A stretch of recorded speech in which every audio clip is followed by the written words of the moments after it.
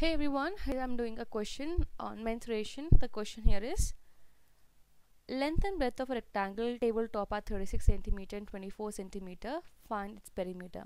What is given here? They have given the measurement, that is length and breadth of a tabletop where length is 36 centimeter and breadth is 24 centimeter.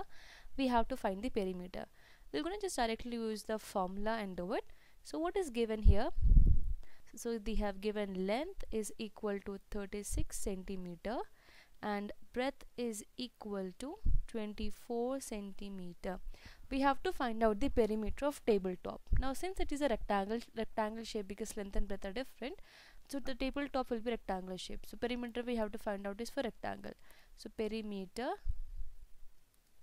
of tabletop will be equal to 2 into L plus B. We want to substitute the value here. So this is 2 into length is 36, so 36 plus 24, breadth is 24.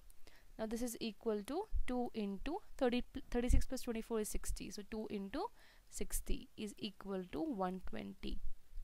So 120 centimeter. This is the perimeter of tabletop.